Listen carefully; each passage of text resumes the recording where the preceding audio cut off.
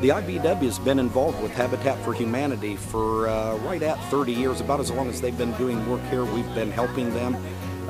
We try to stay involved with Habitat as much as possible, not only with the home builds, but with their restore. We went out just recently and put new lights in for them out there.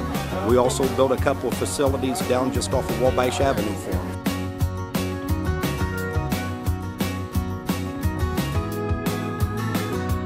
This house here, I believe, is going to end up being dedicated for Bruce Morgan, which was one of our members that had just recently passed away. Bruce has worked for Habitat for a number of years and had personally wired, I believe, up to 50 homes. And he was pretty much a perfectionist when he was out on the job, so if we had other guys go out and work with him, he would let them know how he wanted it done to make sure it was done to his standards.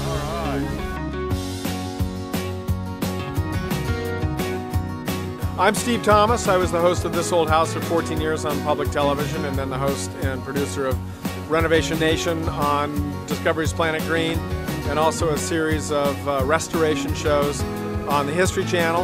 I'm also a renovator. Right now I am traveling across the country as part of Home Builders Blitz 2014. We will build or renovate 250 homes in 1 week all across the country. How do you guys like a new home? Very excited. Yeah. I'm so happy we finally get a house. We're very happy to have everyone come and help us out. Well, it's wonderful to be here today at the Building Trades Home. It's nice to see the union labor out here working on this house. They give so much to the community, and especially thanks to IBEW 668, who really leads the charge for us here in the community.